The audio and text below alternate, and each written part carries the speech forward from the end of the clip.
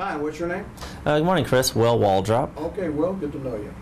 Will, why don't we start off and, I don't know, just tell me about yourself. Who's Wil Waldrop? Well, Chris, Wil Waldrop is a business executive with 20 years of experience. I've experience in operations, finance, business development, and project management. I've worked for blue chip companies as well as a number of startups. I have a master's degree in business administration from University of Southern California. Okay. I've managed groups as large as 300 and organizations generating $115 million a year in revenue. Okay, okay. Large companies, small companies? Both. Yeah. Companies generating $1.8 billion a year in revenue to startups generating $2 or $3 million a year in revenue. Okay, all right, very good. Looking back on your the responsibilities you've had, you're managing people, groups of people, sometimes large groups. Talk to me about your leadership style, your management style. How do you motivate people, that sort of thing? Okay, Chris. Well, basically, I'm a participatory type of manager. I like to get collective, collaborative involvement, but sometimes you need to lay down, the authoritative aspect of things. I like to set clear goals and objectives for the organization. Make sure those goals are clearly communicated to all levels within the organization. And then really, the key element here is measuring performance, inspecting what I expect.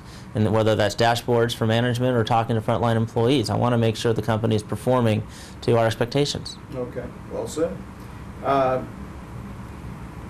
When you reflect on your accomplishments in your career thus far, is there one that stands out that you could share with me? Well, I think one of the accomplishments that I have that I'm very proud of was to start a telecommunications company. They had two other distribution channels in place, outside sales and resellers, and the concept was to really build a company-owned brand, company-owned stores.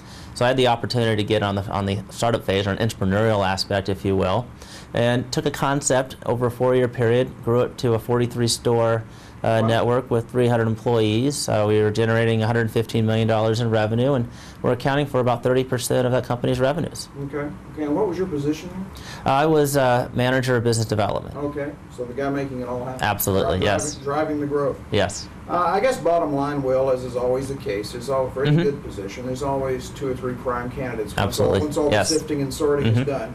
If you're one of those 3 candidates, why would you encourage the company to hire you? Well, number one, I take ownership of anything that I get myself involved in.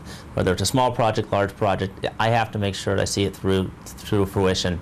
Secondly is leadership. I like to get into a scenario, develop a clear leadership, ensure that communication is key. And then lastly, I'm results oriented. I want to see it through and see it to its complete fruition.